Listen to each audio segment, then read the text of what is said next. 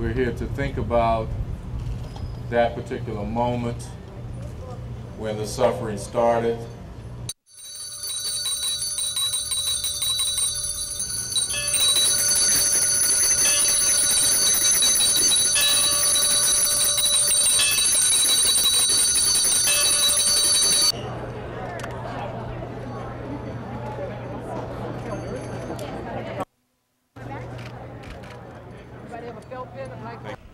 Last year, this is who I lost, him in my home.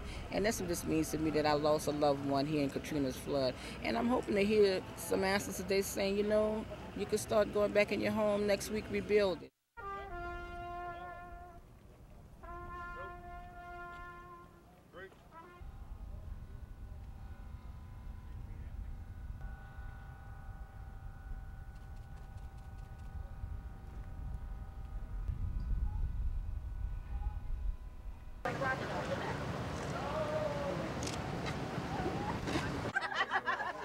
Not again. Thank you. Let's go. Thank you.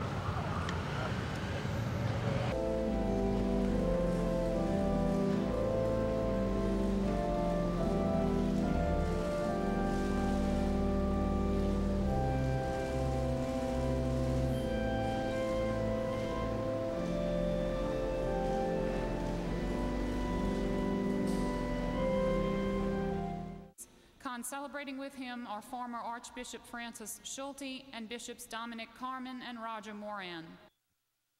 I'm going to invite those of you who want to join me in kneeling in a moment of prayer as we mark the breaching of the first levees 1 year ago.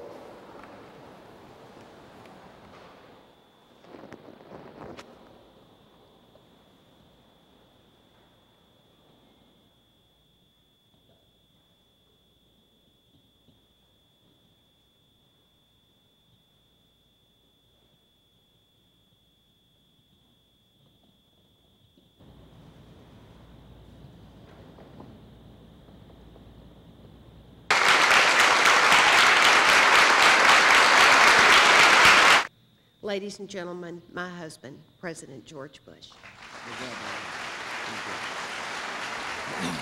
Thank you all.